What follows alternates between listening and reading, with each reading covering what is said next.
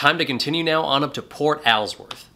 I'm John from Fly 8 Mike Alpha, CFI turned airline pilot turned back to CFI. Come along on my journey, flying Alaska to Florida and beyond.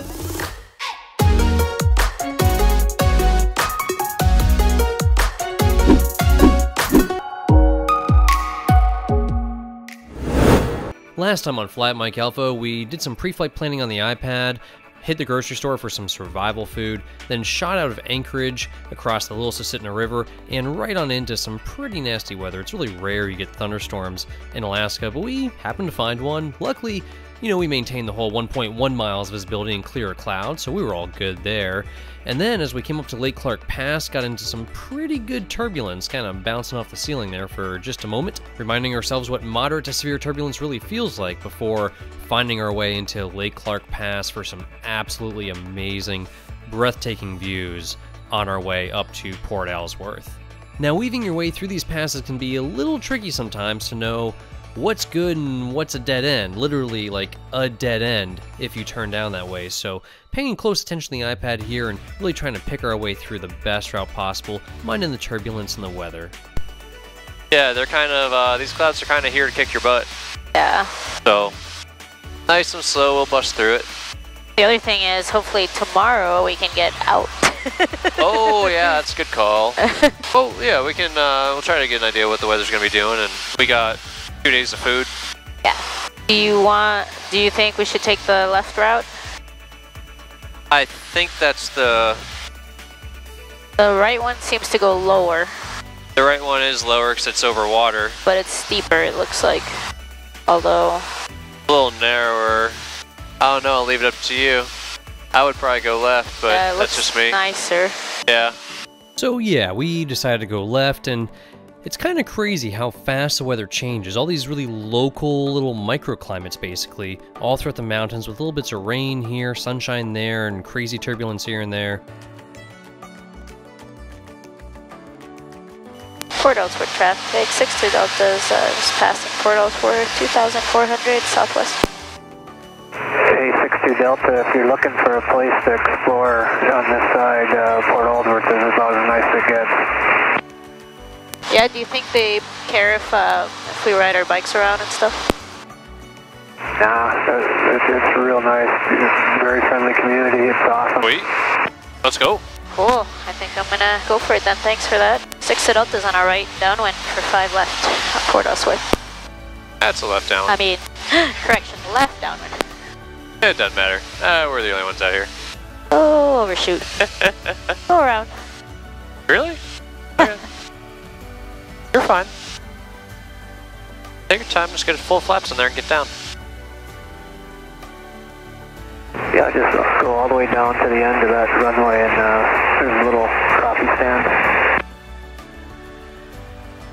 And we're in Port Ellsworth. Pretty cool. Pretty cool.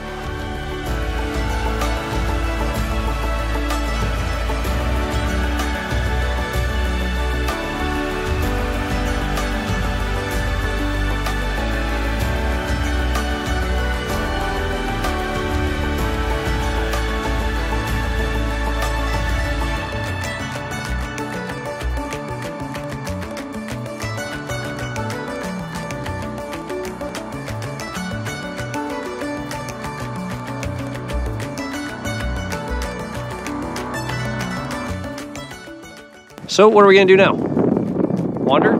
Walk? Food? Are you hungry? I will be later. Yeah. It's civilization. I don't know when the next civilization occurs. We don't know that yet. Yeah. Next civilization could be like a while. This is how you know aviation's really big in Alaska. When you have an entire town with about 200 people, yet they still need 2 runways. 5 left and 5 right. This is where the outgoing mail goes.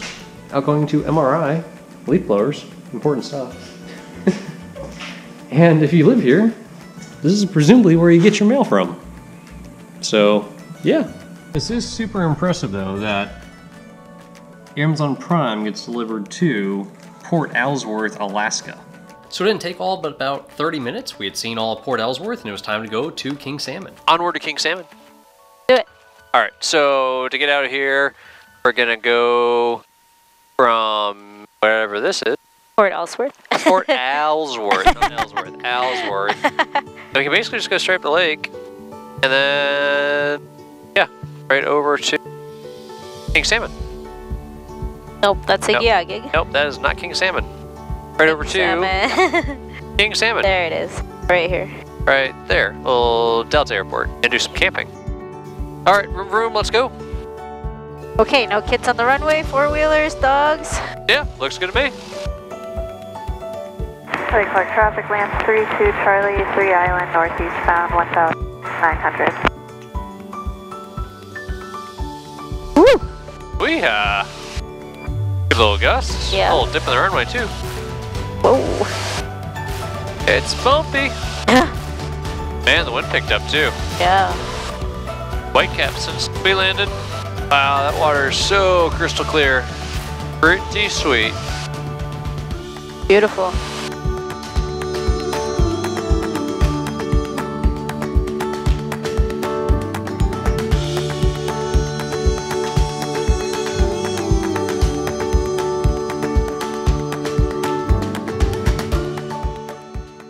So as it became time for us to get the AWOS for King Salmon, there was a harmless little note on there about there being construction all over the airport, but it turned out I learned something new that day because of that. Remarks. Use caution for work in progress construction on all airport surfaces. Runway 12 ILS and approach lights are out of service. King Salmon VOR and TACA and Azimuth are out of service. Runway 12 and 30 Pappies are out of service.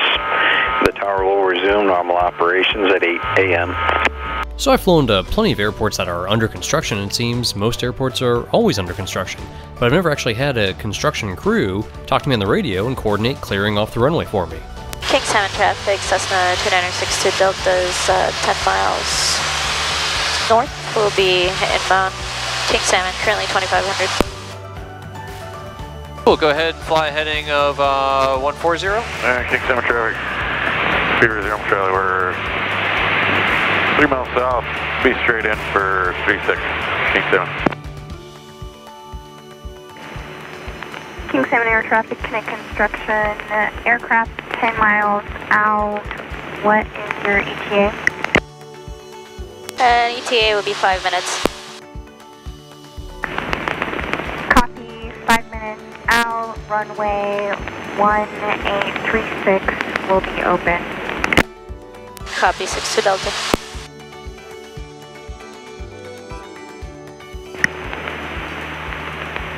King Salmon air traffic, Connect construction, inbound aircraft 36 is clear for landing. Copy, thank you. Pavement just sucks. Copy, clear, thank you, have a good night. Thank you too, good night. Side note, a little off topic here, but for all my Florida flyers out there, this symbology here over the water actually means pack ice, and that was something I was very unfamiliar with until I started flying in Alaska. But anyways, after we cleared the runway, taxied to the ramp, found a nice transient spot to tie down at, then got the bikes out, got them all assembled, and headed into town to go find a place for Steph's birthday dinner.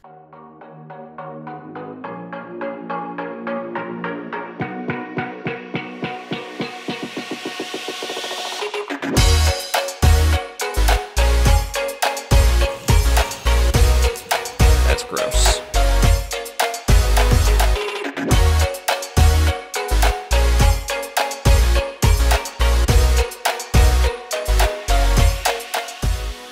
So it may not be the most scientific approach, but I've come to determine my distance from Anchorage as directly proportional to the price of beer and food. So when it's $8 a pint, and mac and cheese with bacon on it costs $21 for a bowl, then you know you're probably roughly 200 plus miles from Anchorage. Either way, the food and beer was still really good, had an awesome birthday dinner, an amazing rainbow right outside, and a beautiful sunset as we started making our way back towards the airport to set up camp for the night. We got a great bike ride across the taxiways back to our little campsite with Steph's step-by-step instructions on how to set up a tent. So first I lay down the foundation. Go through the steps here with me. Yeah. You lay down a good foundation. Thea just inspected it. Yep. And did it pass inspection? Did you find anything wrong, Sia? Nope, she shook her head. She said it's all good. So with the help of Sia and about 50 million mosquitoes, we got our tent set up, did our best to not let too many into the tent with us. These things are absolutely massive, and their bites are just as massive too the next day when they start to swell up. But we got the tent set up at midnight. That sky is still absolutely amazing in Alaska this time of year. And then try to get some sleep with the lovely ambiance of construction noise in the background. It is like a freaking horror movie. Yep, airport camping, super calming and relaxing. It's great. So it actually worked out pretty good having this little turbine otter come in and be our alarm clock for us. We decided to get on the bikes, head in town, first stopping off at the NOAA weather station there, try to get a little briefing on where we were heading out for the day, out to 10,000 Smokes. We even found it buried in this Merriam-Webster place dictionary, and then got to actually look at what they actually use to send the sensors up into the atmosphere. These little boxes are what they send up twice a day to get those readings up into the high atmosphere and be able to predict the weather all over the country. After a good breakfast, it was time for 10,000 Smokes. Next time on Flight Mike Alpha, all I can say is we go to one of the most beautiful places in the world.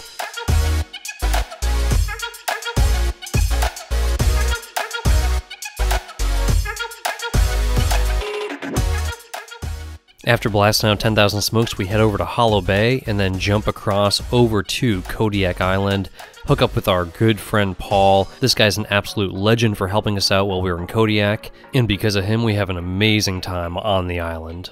Guys, I cannot even begin to describe how amazing 10,000 Smokes is going to be coming up here in the next episode. Make sure if you have not already, hit that subscribe button, hit the little bell right next to it to keep up with all our latest updates. You'll get notified when we post our next episodes, and I will see you guys in episode 8. King 7